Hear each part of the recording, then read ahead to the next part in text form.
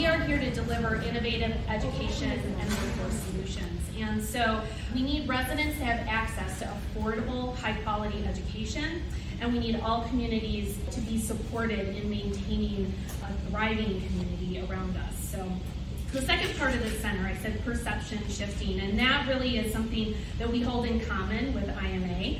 That is to elevate the incredibly significant impact that manufacturing has in this region.